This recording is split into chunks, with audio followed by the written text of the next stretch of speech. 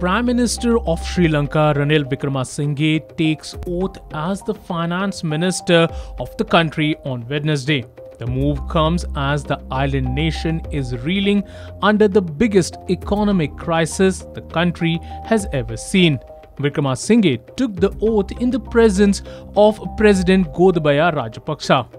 Ranil Wickremesinghe took oath as the Prime Minister of Sri Lanka after internal turmoil led to Mahinda Rajapaksa stepping down from the top post.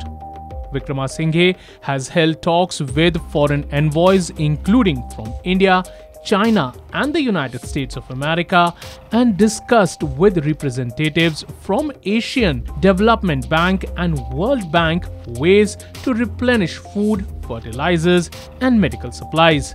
Sri Lanka needs $4 billion over the next 8 months to pay for essential imports. Subscribe to Oneindia channel and never miss an update.